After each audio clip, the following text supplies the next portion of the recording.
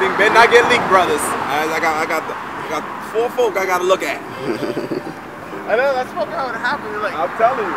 It be your friends. It be your friends that leak your stuff. My name is Owusu Ansah. I hail from Brooklyn, New York, and my parents are from the beautiful nation of Ghana, West Africa. So I need all my Ghanaians to support me. My passion for music, wow, it started honestly as early as I can remember. From an early age, I always remember my parents just kept the house always going with all different types of music. I love to worship God, everything that has to do with getting into God's presence.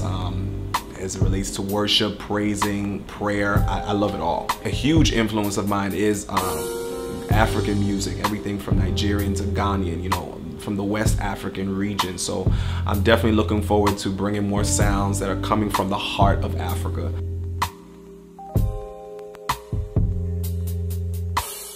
I love colors. I'm not afraid of colors. You know, growing up, I've seen my parents wear everything from African lace to Italian suits to just everything. And then definitely growing up in New York City, I've been exposed to so many different styles. So my background and the city have definitely had a huge impact as it relates to my personal style. So I love just about a little bit of everything. My new single is called Rescue Me. I wrote it, and my producer Will with Radical Productions, he actually produced the track.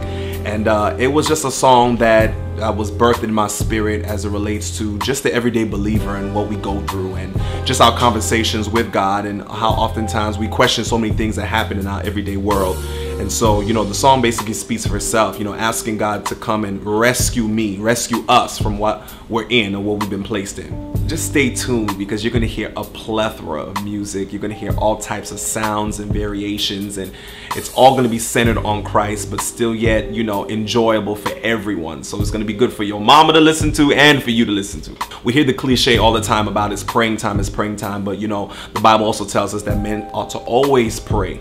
And so this is definitely a time where, you know, we need to seek the face of God like never before. I would definitely jump and use that as well. And basically, like I said, you know, just really cry out to God and start having that deep, intimate relationship with God, to stay connected with God, knowing that we have power and authority to overcome all darkness. Well, one of the things I would love to leave in the minds of the people, yes, as a legacy, or in the minds of the people as it relates to me, is a young man who's driven, who's passionate about the things of God, not per se chasing material things, but my heart's desire, my passion is to see people restored, those that have already been in the faith, and those who have not even come yet to know Christ. So that is one of my biggest passions, is to just draw people closer to our Savior. So you can definitely find me on Facebook, Owusu Ansah. You can also check me out on Instagram, Jesse_Owusu. And for Twitter, y'all be nice, because I'm just starting on Twitter.